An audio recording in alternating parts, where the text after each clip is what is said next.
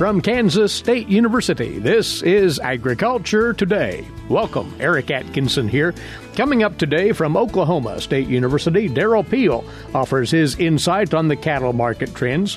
Among other things, Derrell will look at the dynamics of higher corn prices and cattle finishing at the feedlot and the likely impact on the feeder cattle market moving forward.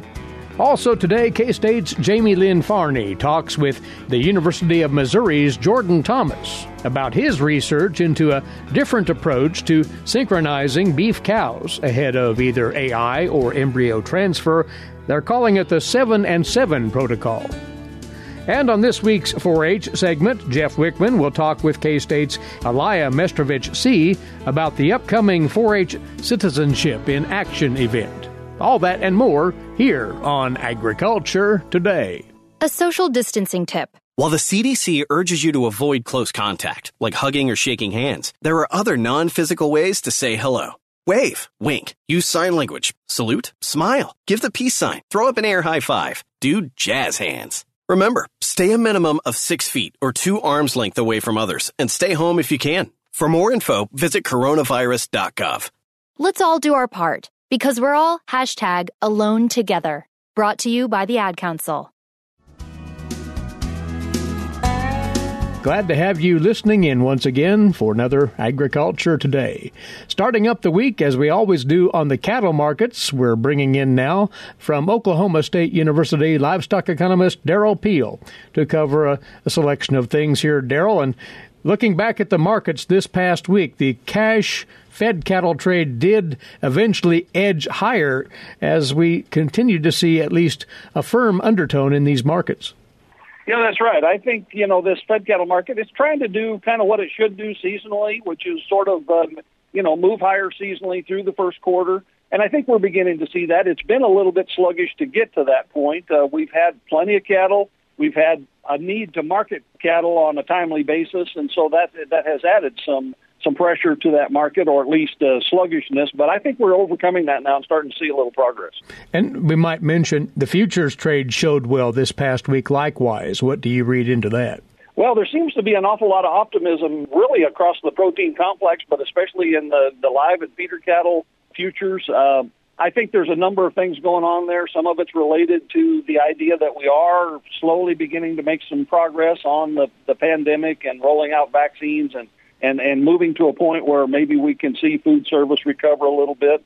Some of it's just the seasonal factors and so on. But it's doing that in spite of the fact that the higher grain prices is also weighing on the markets, especially the feeder cattle market. So it's kind of a mixed bag, but it does seem to have a lot of optimism built into that market right now. We do want to get into the spillover impacts of those higher corn prices in just a second. To round out last week's trade on the boxed beef side, well, it's been a nice run there for a while, but apparently there was a bit of a retreat this past week. Yeah, we had a really strong run through the month of January, which was a good sign coming out of the holidays. You always wonder, did we move a lot of meat through the holidays? And it does look like there was demand to sort of rebuild the pipeline and so on. That said, it's not terribly surprising, I guess, that at this point we're going to take a little bit of breather in that. So we'll be watching it. I'm not overly concerned yet about it pulling back a little bit. I think that's probably really surprising. But we'll certainly watch it. One of the things that's happening in that market is that we have maintained and continue to maintain a very wide choice select spread. And this is typically the time of the year when we're moving to a seasonal low in that as we get into February, perhaps early March. And so far, we've not done that. And you can read that several different ways, but to me, the fact that choice is staying high relative to select is probably a good demand sign. So I think in general, I'm not terribly concerned about this market pulling back a little bit, but we will certainly keep a close eye on it. That is interesting, choice trading as well as it is. Again, the food service sectors aren't backed up at full snuff, but is this an indicator that, in fact, we are seeing restaurants, etc., starting to get their footing under them again? Well, it may be. It's a little hard to be sure. I think the more time that passes, restaurants have found ways to kind of overcome the challenges to some extent. We still have a lot of restrictions on inside dining, if you will, in a lot of areas, and it's wintertime, so farther north, it's outside dining is not an option, and all of those are factors. But I think that sector is already looking ahead to spring, a little bit better weather, and again, more potential for some of the restrictions to be lowering a little bit as we go forward. We haven't talked since the USDA released that semi-annual cattle inventory report last week, Derrell. Your takeaway from that report, again, it showed that there may be a slight contraction in the cow herd. What's your sense of what that report had to say? Well, from my standpoint, the report was pretty close to what I expected. I've sort of been suggesting for a number of months that we were more on a plateau than we were, even though we did peak in 2019, that we weren't really in an active liquidation. And this report would seem to kind of confirm that. So we're sort of drifting lower, but really not a strong sense of direction one way or the other. And if you look at the beef replacement heifers, for example, was just about unchanged from a year ago. It's at a level that certainly would not suggest contraction, but neither is it robust enough to really actively suggest expansion. And so I think we're in kind of station-keeping mode here in 2021, waiting really for some new sense of direction from the market. And that may come in the second half of the year with progress in a post-pandemic world, or at least mostly post-pandemic world, combined with, probably some recovery in our trade situation. All of those things could stimulate, I think, some strength towards the end of the year, and not in 2021, but perhaps after 2021, we might actually think about growing this herd just a little bit. At least that's one possible scenario at this point. But any such expansion or growth will be pretty slow in coming. Yeah, that's right. We're just kind of again sort of maintaining where we are and sort of waiting for new news. So, and obviously, it could go the other way, but it would take some big new negative factor, I think, to change the situation on that side. So, we're kind of in wait and see mode right now. Well, what is most interesting among everything right now, those high corn or feedstuff prices and how the cattle sector is responding.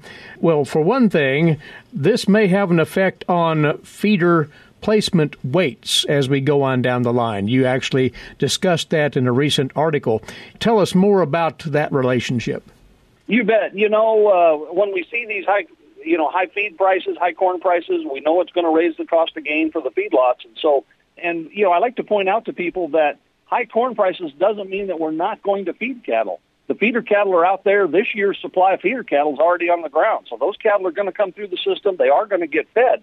But for the individual feedlots, they're making decisions every week about, basically, do I want to buy pounds or do I want to put more weight on lighter weight cattle in the feedlot? And obviously, as cost of gain goes up, they're going to be more interested in buying some of that weight from the country, if you will, and not put as much of that expensive feed in cattle. So we may see placement weights adjust a little bit. That might have an impact on days on feed and a limited effect on final weights as well. And so all of those factors will be playing out, and they really are going to show up in the feeder cattle market as we think about relative demand for different weights of cattle driven by those feedlot decisions. Will kind of change the way, the price relationships look in that feeder cattle sector. How much pressure could be brought to bear on those lighter weight feeder prices, though, as you crunch the numbers here? Well, there's a number of factors that go into this. One of them, of course, is the overall price level for feeder cattle is likely to be pressured a little bit by high corn prices, at least in an all else equal world. If fed cattle prices are stable, should happen to be stable, then feeder cattle prices likely get lower with high grain prices. But again, within that feeder cattle complex, high grain prices would tend to kind of reduce demand for lighter weights relative to the heavier weight cattle. However, at this time of the year, the lighter weight cattle, particularly if you get down there low enough to be thinking about grass-type cattle or, all the way down to the calves, seasonally we're seeing stronger prices. So I don't think we're seeing that corn price effect really showing up in the feeder cattle market yet. But as we go forward another 3, 4, 5 months, then I think we will see more of that effect get built into this market. These are interesting times, to be sure, with all of these different dynamics going on. Haven't asked you yet about the export scene, which you track very carefully. Are we moving beef in any appreciable way of late? The latest data we have was from November. We don't quite have the December data and being able to close out 2020, but the November data was very positive. After recovering from some volatility and some disruptions earlier in the year, obviously related to COVID-19. But really very strong exports. And, we continue to see, growth in most of our major markets, and even Mexico, which is one of our major markets that had been severely negatively impacted through 2020, actually bounced back pretty strongly. So that's a good sign that maybe there's some recovery in that market. And we continue to see growth in exports to China, even though they're a fairly minor part of our total export picture at this point. They grew tremendously in 2020. And actually, by the end of the year, it looks like they will come in as the number 7 market for U.S. beef exports. Our big 5 are, of course, Japan, South Korea, Mexico, Canada, and Hong Kong. And those continue to be there. But China could come on relatively strong in the next couple of years. There are a great number of friendly indicators for these markets. So as you look at this coming week's trade, then, Derrell, what do you think will be the drivers of note in the markets? Well, obviously we've mentioned that the box beef market is pulling back a little bit, so that, kind of tempers perhaps the packer demand for fed cattle. At the same time, this is the time of year when we see stronger prices. I think we'll hold, steady to perhaps slightly stronger on these fed cattle markets just from a seasonal standpoint as much as anything. And, the feeder cattle markets, again, we're kind of seeing seasonal moves right now. The lightweight calf prices are moving higher seasonally, but the big feeder cattle are really kind of near their seasonal low and have been a little bit soft lately before they'll turn around here in the next, 3 to 4 weeks probably, and then begin to move higher seasonally with a little bit of delay. All right. Hey, thanks as always for offering your thoughts on these trades, and we'll catch up again in a few weeks. Appreciate it, Derrell. You bet. Anytime. He is livestock economist Derrell Peel, Oklahoma State University, featured on this week's cattle market segment. In a moment, a K-State beef cattle specialist and her guest will talk up a different approach to synchronizing beef cows ahead of breeding. You're listening to the K-State Radio Network and Agriculture Today. What is radon? Home exposure to radon gas is the leading cause of lung cancer death in the United States for non-smokers. In Kansas, 1 in 4 homes will test at or above the EPA action level. The Surgeon General recommends all homes be tested and fixed if necessary. Visit kansasradonprogram.org for more information. Test, fix, save a life. This message brought to you by the Kansas Radon Program, the Kansas Association of Broadcasters, and this station. This is Agriculture Today, and tapping into now another podcast hosted by K-State Beef Systems Specialist Jaymelynn Farney. Weekly, Jaymelynn talks with cattle production experts about a whole range of topics on this Dr. J's Beef series. And recently she shared the word on a different approach to estrus synchronization of beef cows for either fixed-time AI or for embryo transfer.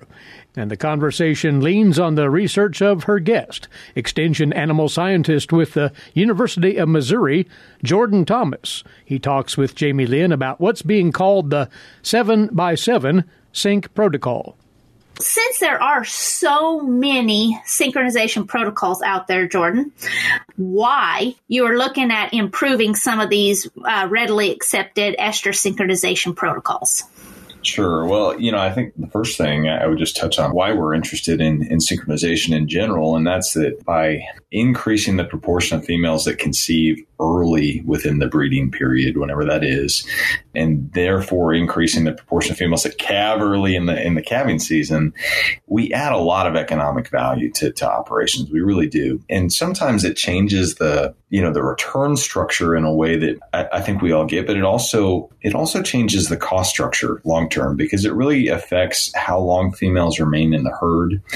And that affects things like these hidden costs of cow depreciation. And really, in a way, it affects feed costs too, because now you have a very consistent group of females to manage and you can provide supplementation appropriately to the whole group rather than really over supplementing or under supplementing females, based on where they're at in terms of stage of production.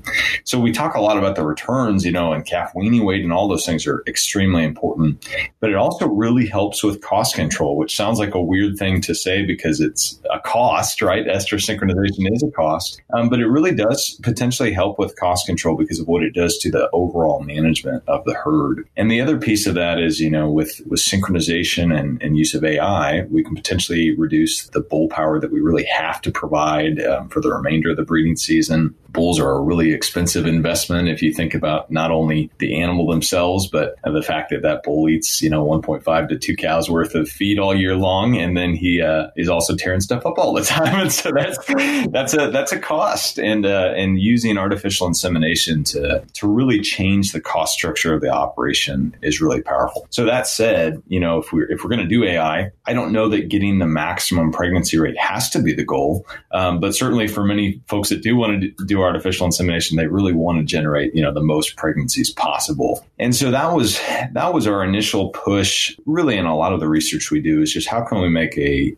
synchronization system that, is relatively inexpensive and is still fairly straightforward to use, but generates these really exceptional pregnancy rates.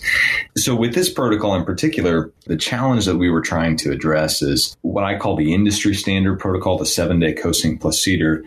Although it's very effective and it's a great opportunity for a lot of people and a simple protocol to use, it does leave a little bit to be desired in terms of how it actually controls the estrus cycle. And so that was really what we were trying to get at with this. Let's get into the specific protocol I was wanting you to visit about. And it is one that you've been investigating. It's called the 7-and-7 protocol. What is the protocol? Yeah, so it's not a mixed drink, and I think that's an important place to start. We get that question a lot. We called it that because there's a 14-day CEDAR protocol that's already out there. This is a very different protocol, and this also involves a CEDAR being in place for 14 days. And so to avoid the confusion, we thought 7-and-7 made more sense. And the reason that schedule is set up the way it is really partly to be convenient, because when you have these handling events that are scheduled exactly 1 week apart, it's a little easier to actually accomplish that. So that's part of what's going on, but it's really a lot like the 7-day co-sync plus CEDAR, but it involves one additional handling step a week before that protocol would typically start. And so the protocol actually begins with prostaglandin, which is a weird way to start an estrus synchronization protocol. And that's why it works the way that it does. But it starts with prostaglandin, and then you place a CEDAR at the same time. So you, for example, a prostaglandin product like Estromate or Lutalize or one of those products, and then place the CEDAR. And then 7 days later, you give GnRH, and the CEDAR remains in place. GnRH would be a Fertigil or Factoril or Cisterol, one of those products.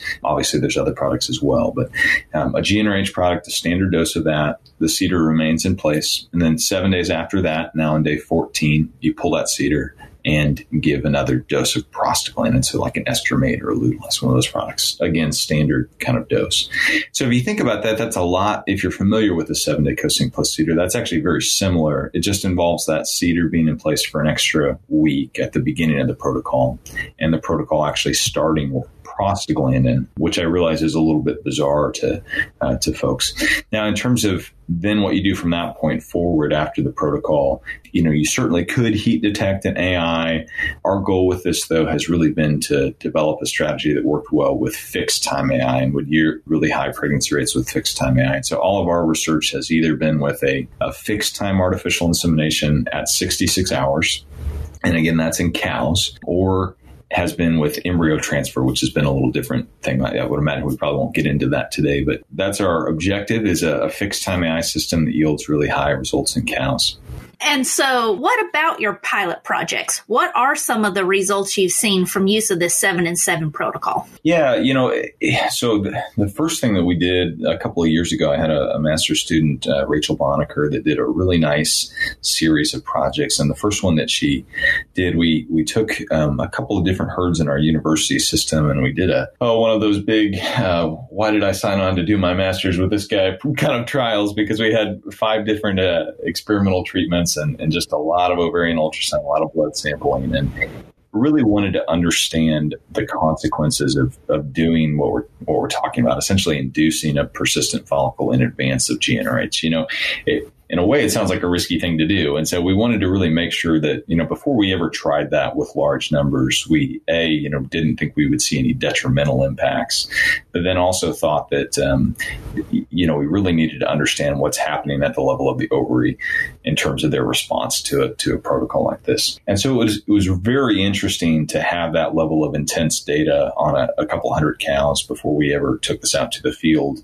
Because what happens is, as a result of administering that prostaglandin and treating with a CEDAR in advance of GnRH in this treatment schedule, you end up with the majority of cows having follicles that we would consider to be GnRH responsive or LH responsive, capable of actually responding to that GnRH when you give it. And so that was the really encouraging thing from the pilot work that we did.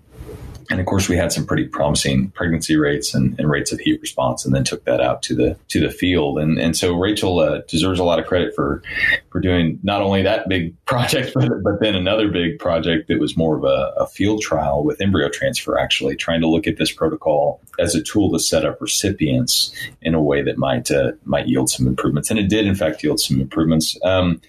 One additional step that we've done in the last year or so has been to wrap up a large field trial across multiple states and multiple producer herds, looking at this protocol with fixed time AI and actually using both conventional and sex semen and comparing that to results with the standard 7-day co-sync plus CEDAR, also with either conventional or sex semen. And so really exciting results from that. In controlling the estrus cycle this way with the 7 and 7 sync protocol, you have a little bit more uniformity among those cows. And so we get a lot of cows expressing estrus in a really tight window of time. And as a result of that, if you look at, the proportion of cows that actually came in heat in that field trial before the time of fixed time AI, with our 7-day co-sync plus CEDAR, what I would call a very good heat response, 64%.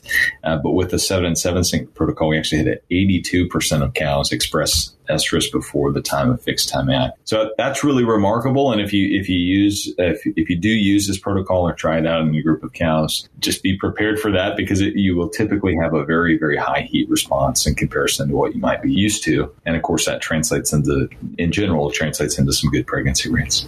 Yes. And, for most of the folks listening on this podcast, you're interested in it from the fixed time AI part. You've kind of mentioned it a few times that I've been hearing. You like it for ET work or embryo transfer work because you are getting that tighter window on your cows. Absolutely. So for recipients for embryo transfer, a couple of things really make them high quality recipients. One is if they express estrus versus don't express estrus, you can still generate some pregnancies among cows that don't express that standing estrus behavior. And then the other piece of that that's favorable is just that defined window of time part. Whenever we have variation in when cows express estrus, we introduce some complication from a management standpoint. And so that's the case with embryo transfer for sure, because we really need to match the stage of embryo development with the stage of the estrus cycle that the recipient is actually in at the time that embryo is placed. So this protocol is really nice, and a lot of our practitioners really appreciate it for embryo transfer because of the fact that you get those really high quality candidates and a lot of them, but then two, it really simplifies the management of embryo transfer, just because those candidates express estrus in a pretty narrow window of time. University of Missouri animal scientist Jordan Thomas, along with K-State's Jaymelynn Farney there, take in more details on this 7x7 cow synchronization protocol from the full podcast. Simply go online and search for Dr. J's Beef. You're listening to Agriculture Today. Did you know every Kansas farmer feeds 128 plus people? Kansas farmers are hard workers, dependable, authentic, and sensitive. Not only do farmers put food on your table, but they put clothes on your back and fuel in your car. For more information about Kansas farmers, visit K-State Research and Extension online or stop by your local extension office. This message has been brought to you by the K-State Animal Sciences Leadership Academy participants. You're listening to Agriculture Today, coming to you from the campus of Kansas State University. Eric Atkinson here. Now today's agricultural news headlines for you, courtesy in part of DTN. Agricultural producers are expected to receive higher cash value for crops and livestock here in 2021, but direct government payments will fall this year, leading to an overall 8% decline in net farm income for the year. This according to a USDA projection released on Friday. This early 2021 farm income forecast by the department also coincided with a monthly and annual update on trade data from the Census Bureau. We'll get into more of that in just a second. Looking at the USDA income forecast, net farm income is projected to drop $9.8 billion here in 2021 after jumping $38 billion in 2020. Overall net farm income then expected to come in at $111 billion in 21. The lower net income tied to a projected 45% drop in direct government payments as producers see higher sales for their products at the same time. This forecast is showing a dip in 2021 net farm income, also boosting the 2020 net farm income from the December projection by $1.6 billion. 2020 net farm income at the highest level since 2013 at $121 billion. Overall, the USDA is projecting both crop producers and livestock producers will see higher farm cash receipts in 2021. Crop producers seeing a $11.8 billion boost in cash receipts. That would be up nearly 6% from 2020. The largest boost there coming from higher corn and soybean prices, of course. Livestock producers expected to see an $8.6 billion boost in sales for cattle and calves, hogs, and broilers. That would be a 5% increase from last year's sales. Now, the big ticket change in receipts, though, would be a drop in direct government payments, as said, from $46 billion in 2020 to $25.5 billion this year. That's a $21 billion decline, or 45% lower than last year. Most of that because of lower expected supplemental and ad hoc aid for farmers and ranchers tied to the pandemic. And farm sector expenses, says the USDA, also expected to increase $8.6 billion here in 21, up about 2.5% from last year's levels. Labor expenses to increase 4.6%. Fertilizer and related expenses to increase $1.4 billion, or 6% from 2020. And livestock and poultry expenses expected to increase by $1 billion, about 3.5% for the year. Fuel expenses expected to increase $800 million, about 7% for the year. Now, those numbers from the U.S. Census Bureau on Friday show a record $161 billion in U.S. agricultural export sales for 2020. That topped the $159 billion in sales reached in 2018. Globally, soybeans accounting for $25.5 billion in agricultural exports, corn exports just over $9.2 billion last year, and wheat exports amounting to $6.3 billion. U.S. pork exports topping $7.7 billion last year. That was up nearly 10% from 2019 sales. Exports of beef and beef products at $7.6 billion, down about $440 million. That marks 2 consecutive years of declining beef exports. Dairy exports were at $6.4 billion, up 8% from 2020. For the Phase 1 agreement with China, agricultural exports reached a record $28.7 billion, up 43% from 2019 sales. That agreement, which was signed last January by then-President Donald Trump, had called for China to buy $36.5 billion in agricultural products in the first year of the agreement. Now, among the agricultural sales to China, according to this new data, soybeans accounting for $14 billion, about 49% of the total sales, pork sales accounting for $2.2 billion, cotton sales $1.8 billion, corn sales also reaching $1.2 billion, wheat sales $570 million to China, beef sales were $310 million. The current general sign-up period for acreage under the Conservation Reserve Program has now been extended past its original deadline. The USDA's Rod Bain has more on that. Landowners considering enrollment of acres in the current general sign-up of USDA's Conservation Reserve Program, please take note. General CRP sign-up is extended until further notice. That from Farm Service Agency Acting Administrator Steve Peterson. The original sign-up deadline for General CRP was set for February 12th. The sign-up extension comes as the new administration looks at ways to increase acreage enrollment. Currently, almost 21 million acres are enrolled in CRP versus an enrollment cap of 25 million acres per the 2018 Farm Bill. There are some discretionary items that the Secretary makes decisions on, and so they wanted to give him the opportunity to do that. And for landowners with acres already under contract through this general CRP sign-up, we want to reassure producers that if changes are announced, that they will have the opportunity to come back and amend their contract based on those new provisions within the sign-up period. More information on CRP is available through local Farm Service Agency offices. I'm Rod Bain reporting for the U.S. Department of Agriculture in Washington, D.C. And the Environmental Protection Agency has extended the public comment period by 30 days for chlorpyrifos's proposed interim registration decision and the risk assessment underpinning that. The comment period was set to expire last Friday. Comments can now be submitted through March the 7th. The EPA released its interim registration decision for the insecticide in December of last year, following its release of a draft risk assessment back in September. The Biden administration is now reviewing EPA regulatory actions from the past 4 years, including the chlorpyrifos registration review. In the interim registration decision, the EPA had proposed labeling amendments to limit applications associated with drinking water risks, as well as requiring additional personnel protection equipment and application restrictions to address handler risks. The agency also proposed spray drift mitigation, in addition to use limitations and application restrictions to reduce the exposure to off-target organisms. Chlorpyrifos is the main ingredient in what Dow AgroSciences and now Corteva's Lorsban insecticide contains. Chlorpyrifos, an organophosphate insecticide used in a broad range of crops, including corn, alfalfa, cotton, wheat, and soybeans. It targets a number of insects, aphids, armyworms, cutworms, bean leaf beetles, rootworms, and spider mites among them. Corteva announced back in February of last year it was phasing out production of chlorpyrifos, the company citing falling demand for the product in the U.S. as the primary reason for that decision. Nonetheless, the EPA forged ahead with its re-registration of chlorpyrifos, ensuring the generic formulations of the chemical could remain legal to use in the years to come.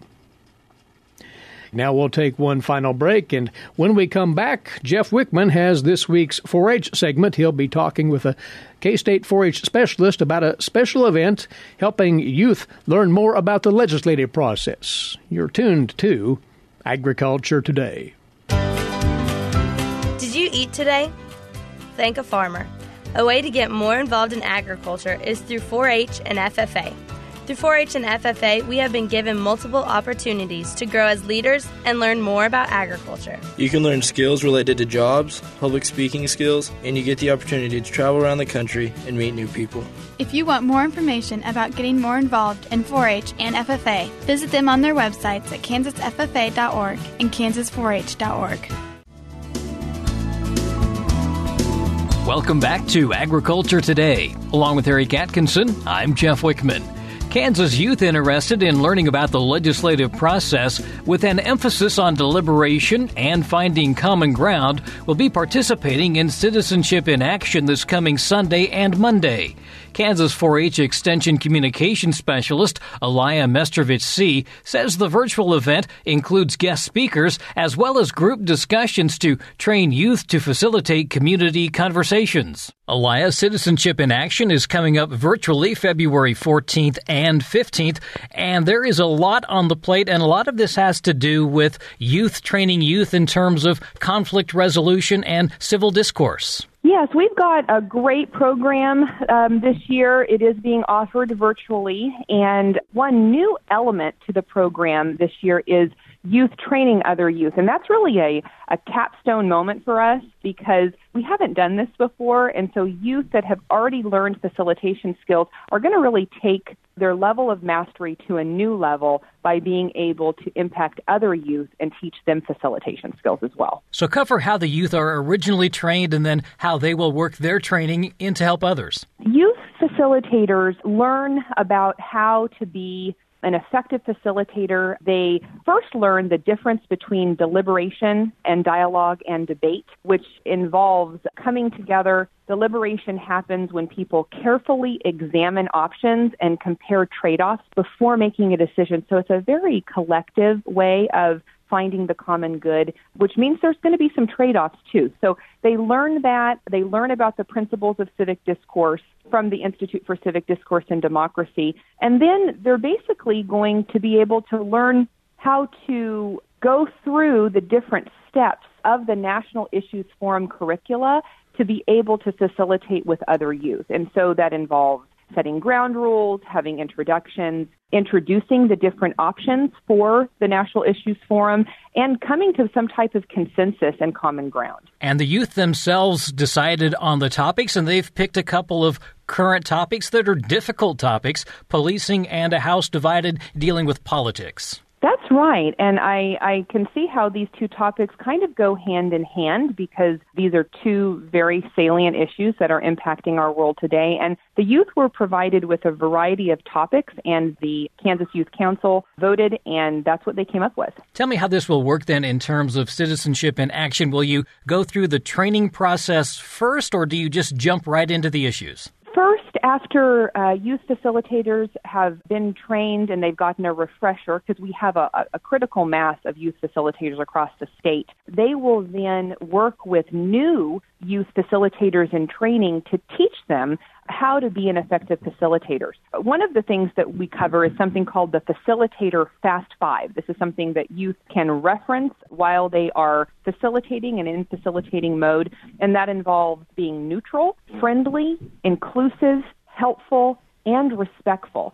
And if there's one thing I know about 4-H youth, they are extremely helpful and respectful and friendly people. So we actually dive deeper into what neutrality means and what it means to be inclusive and bring all voices to the table so that we can make sure that everybody is heard regardless of their background. Might be difficult to sum up in just a few words, but what is neutrality? Neutrality is a way to start off a deliberation and dialogue with a clean slate. So we prep the youth to make sure that their nonverbal body language remains neutral. We make sure that they do not interject their opinions or thoughts, because if they do, then that could really alter how the participants show up in that deliberation. So neutrality is the foundational piece of being an effective facilitator. So all of this really designed to make this youth-friendly. That's correct, yes. You know, when we get into topics like policing, we really need to make sure that it is developmentally appropriate and that youth are able to put into their own words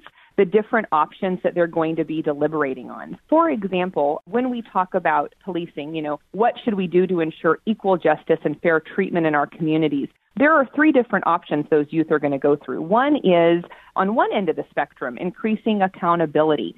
And so when we look at that and we begin to unpack that, we really want to make sure that when we're training youth to facilitate, that they can put that into their own words and make it their own so that it's developmentally appropriate. They will introduce the three different options. One is increasing accountability in our communities. The second one is confronting persistent racial discrimination in policing. And the third one is de-escalating to create new responses to nonviolent problems. So it's very possible that the group may choose one option, a variety of those three options, like a hybrid, or they may choose a completely different option that hasn't even been talked about yet. What we love about this particular curriculum is the Kettering Foundation is asking for feedback in our local communities. So once the youth have done this, they're going to be able to provide feedback to the entity that created this issue guide. So are you there then to guide them through the process, or is this totally up to the youth facilitators? Once they are in the room, well, the Zoom room, once they're in the Zoom room, it will be up to them to lead the discussion and facilitate, and adults will be there because, you know, we need to have two deep adult leadership, but we will be there as observers to support the process, but it'll be them to lead it. And because this is being done virtually, you will be bringing together youth from all across Kansas. Yes, we're hoping to have a great turnout. we're hoping that because it's being offered online, that will actually increase accessibility to youth that may not have been able to travel across the state or pay hundreds of dollars to be able to go and stay at the Capitol. So we're going to have some great guest speakers, some wonderful leaders across our state, and this will be a time for youth voice to be at the forefront of these conversations to show Kansas how youth can be agents of change. Well, that's really part of the process here, isn't it? Is opening them up to the idea that they can have voices within their communities and they can be a change agent if they want to be? Yes, and I would say one other thing, Jeff. We really need to look to our youth to be able to better understand how we can practice humility and depolarization during an increasingly difficult time. People have pandemic fatigue right now. You know, with the new year comes new expectations, and it's taking a while for our society to get back to where it needs to be in terms of just being healthy, right?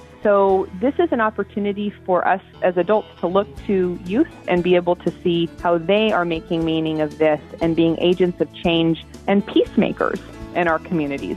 That's Kansas 4-H Extension Communications Specialist Alaya Mestrovich-C with an overview of this year's Citizenship in Action being held virtually February 14th and 15th. And that'll do it for this edition of Agriculture Today. For Eric Atkinson, I'm Jeff Wickman. This is the K-State Radio Network.